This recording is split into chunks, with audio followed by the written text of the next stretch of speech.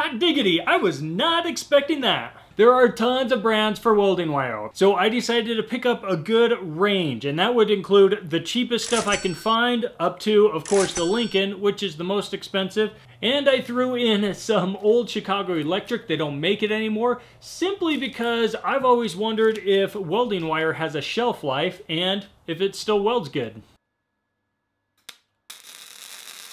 Starting out with the cheapest wire I can find, this is the Kiswell. Supposedly it's made in America, and it was $25.50 for two 2-pound rolls. So that only makes it $6.38 per pound. All these tests will be done with the same titanium 140 machine, and more importantly about it, I am using the exact same settings for each one, and those are the suggested settings listed on the panel.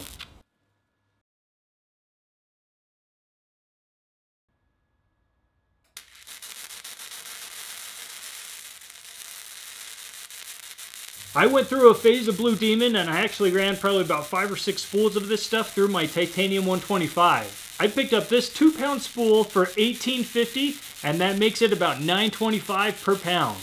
The welds are all done on 1/8" coupons, and I'll be doing a 4" fillet weld on a T-joint.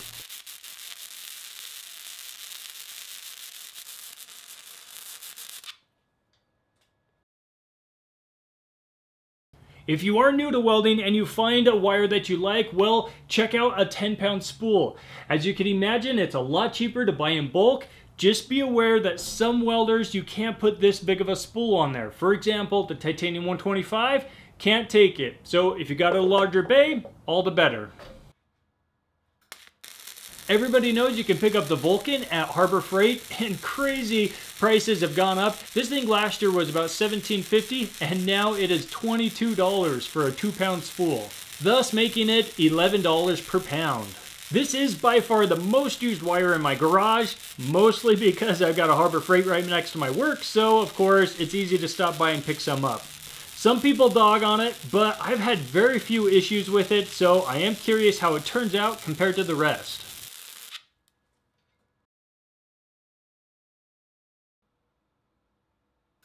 The most expensive is the Lincoln Inner Shield. These things, don't be fooled, they only come in 1-pound spools. So it's not a 2-pound, so if you see the price at only about 18 bucks, don't think it's that great of a deal, because it is $18 per pound.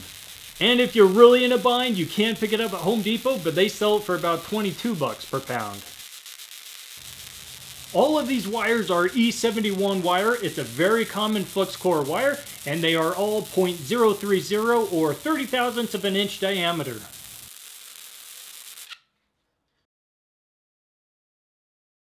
As a bonus, I found in my stash a brand new roll of Chicago Electric. Now, Harbor Freight still has a lot of Chicago Electric tools, and even those welders, the black ones, those are the Chicago Electric line. But they stopped selling Chicago Electric wire quite a while ago when kind of the Vulcan line came out. I threw it in because you might be in the same boat. You might find some old wire, maybe in your grandpa's garage, and wondering if it would still work if you threw it in the machine.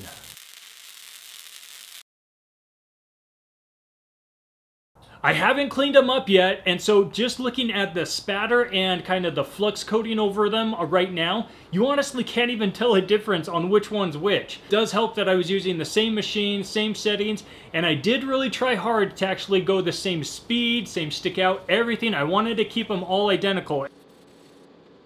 So let's clean them up and see if maybe actually the welds tell a different story.